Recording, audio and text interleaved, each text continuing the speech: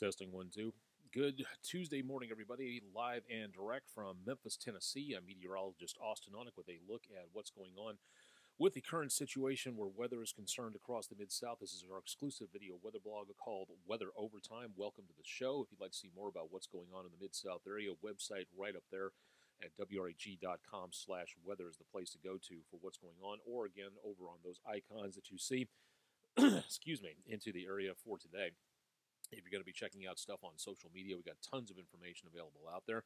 Quiet morning in the Mid-South for the most part. We again have those flood warnings taking place. The areas in green across eastern Arkansas, West Tennessee, northwest Mississippi, along and on either side of the Mississippi River. Arkansas getting the lion's share of what's going on with the flood warnings as all that water from about 2 weeks ago makes its way on down the channel and heads on down into the Mississippi River. We have crested in Memphis. We'll take a look at the river levels coming up here in just a little bit, so definitely want to stay tuned for more on that. We've got a new storm system heading our way from out west. It's a little bit mottled right now. There's not a lot of activity going on just yet where we are, but over the next couple of days, we will begin to see more chances of showers and thunderstorms over parts of the Rockies and into around the Great Plains states as this next system gets a little bit more organized and begins to swing on through the area. So good news for us, at least for right now. That storm system's energy, we've got high pressure in the area for today. Things are fairly quiet, but as we look a little bit farther out to the west, we have a new storm system heading our way, and that energy in the storm is going to be, again,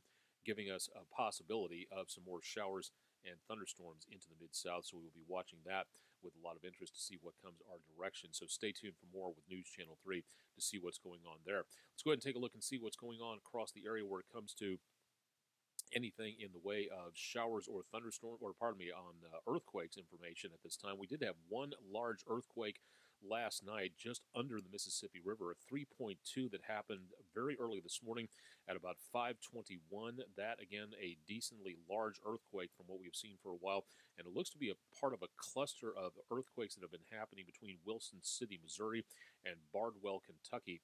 That is where we're seeing, again, the 3.2 that happened last night. If you'd felt this, please report that to the Earthquake Center, the Center for Earthquake Research and Information, available at the Center for Earthquake Research and Information at the University of Memphis. Be a good opportunity to be able to see more about what's going on there when it comes to earthquakes. And also, you can get more information from the United States Geological Survey about everything that goes on in that location. I believe that's the same one. Yes, 3.2 earthquake. And if you did feel this, click on the Did You Feel It app, and if you can tell the researchers what you felt, that would be kind of cool to participate in citizen science. You get to tell where, when, what, things like that, of what you may have felt at that point in time. So something to think about there if you have the opportunity to check in with them on that. Sun is quiet, one sunspot to talk about, and nothing major happening at this time. No problems with radio communications across the globe, as we're just not seeing a lot of activity out there. We may see, again, the possibility of some stronger storms later on this week. Looking at the National Weather Service in Memphis, the area shaded in blue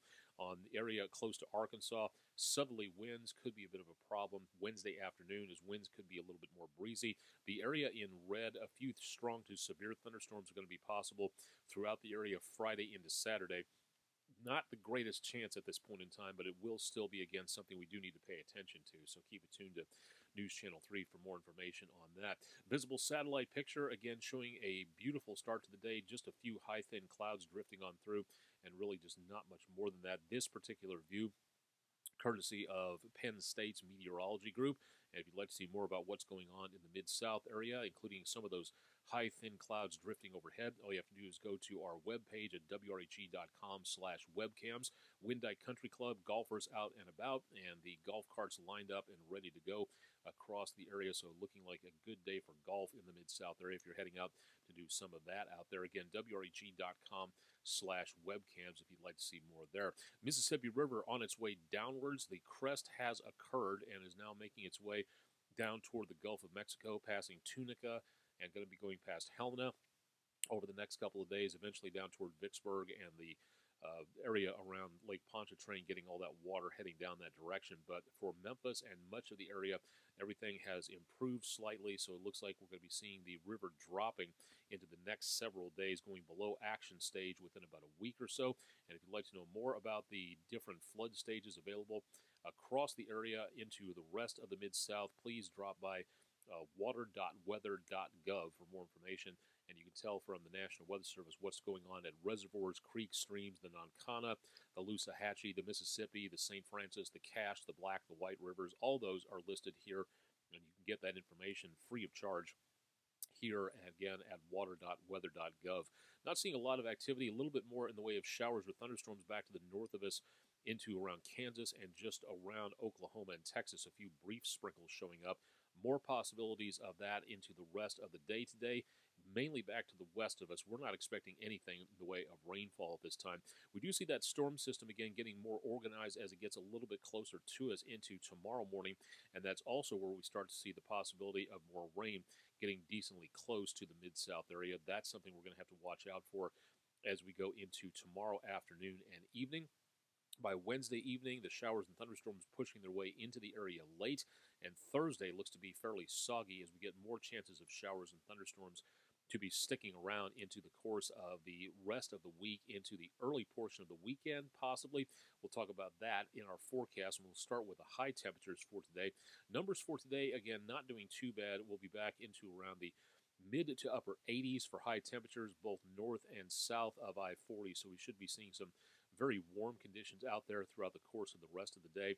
So if you have any plans for being outdoors, that's going to be the main weather story on the web for today. No chance of rainfall expected at this time, and mainly clear skies, a few partly cloudy skies out there. It looks like about a 30% coverage chance for that, and winds will be out of the south, a little breezy, 10 to 15 miles per hour. Heading into tonight, temperatures for lows dropping only into the mid to upper 60s, so some very mild conditions out there into this evening. Wednesday's highs just about as warm, mid to upper 80s across much of the area, and winds once again will be breezy. These are the wind speeds, south at about 15 to 20 miles per hour. This is the wind gust potential by tomorrow afternoon, and pushing 30 miles per hour in the green shaded area across parts of Arkansas and into areas west of the Mississippi River. So anything back to the west of the Mississippi could be looking at some fairly breezy winds across the plains of eastern Arkansas, and that'll continue right on into around Wednesday night. Chance, excuse me again, of showers and thunderstorms moving in by afternoon and evening. And by early evening on Wednesday night, that chance of showers and thunderstorms makes its way across the Mid-South, sticking around into Thursday morning. Low temperatures Thursday morning in the upper 60s to right around 70 degrees. Those southerly winds will be keeping the temperatures up by just a bit, and those winds will continue right on into Thursday. So breezy Thursday coming up as well. High temperatures on Thursday in the mid to upper 80s, and looking at that chance of showers and thunderstorms pretty much widespread across much of the entire Mid-South area. Thursday night, low temperatures continue mild, upper 60s to around lower 70s.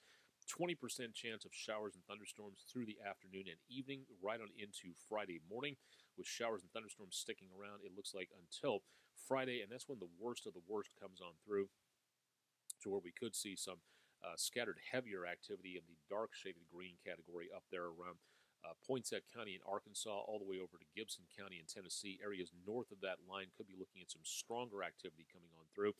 And chances of rainfall looks like will be remaining in the Mid-South as we go into Saturday morning. So the weekend could start off with some rain. Highs on Friday, mid-80s. Lows Friday night in the upper 60s. And heading for high temperatures on Saturday, back in the lower to mid-80s. And again, another chance of showers and thunderstorms could be sticking around for Saturday afternoon. Low temperatures Saturday night dropping into the lower to mid-60s, so a little bit cooler, not by much, and then more chances of showers and thunderstorms into the weekend. So outdoor plans, better plan on a plan B indoors, especially graduation ceremonies coming up.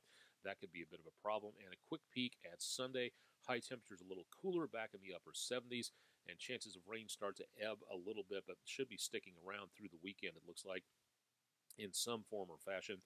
So more chances of rainfall out across much of the area for the rest of the forecast, and that again could be a bit of a problem for outdoor activities this next weekend, so keep it tuned for more information there. We'll have more details on what you can see in the skies tonight, hopefully staying clear, and this may be the last good stargazing day for the next couple of days. So this is again going to be a good possibility to take a look at what's going on in the skies out there before the clouds and the rain set in.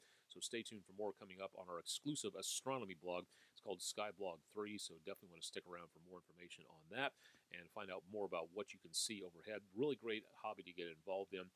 astronomy is a very cool thing to see what you can see above the skies of Earth and out into the galaxy and everywhere else. So if you'd like to know more, stay tuned for more coming up on Skyblog 3. That also will be available at WREG.com/weather. That'll wrap it up for this edition of News Channel 3.